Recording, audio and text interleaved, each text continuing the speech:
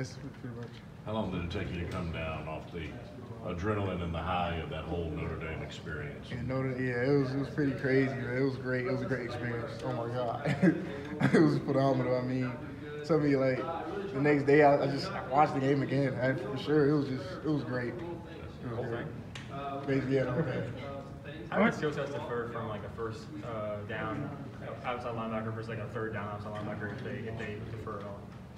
You can for sure you can say third down more passing for sure. You can say pass for 10 years back for sure. I mean first down you try to make sure you stop the run, be alert for pass also. So just being able to convert and do both things. Do you feel like you're able to do both and have to adapt? You know, you'll be able to adapt to everything. Yes, sir. I believe I can do both. First down, stop the run, convert the pass. On second, no matter what it is, third down, I can rush the passer, do what I got to do for the team to win. How much have you and your brother sort of talked and joked about this game? You know, him obviously being a Tennessee commit. Pretty much a lot. I mean, we talk every day, so we go at it. I'm like, come on, man, you can't.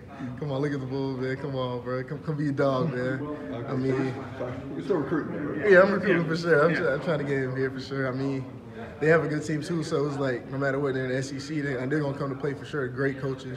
Most of their coaches, some of the coaches came here too from here, so it's like they have experience. They know what's going on, so it'll be a good one. Is he gonna be at the game this weekend? Who? Your brother. BJ. Oh yes, sir, for sure. He's gonna be there. So is your mom gonna be, supporting BJ and you, or is she gonna, be supporting Georgia? I feel like they're gonna support both for sure.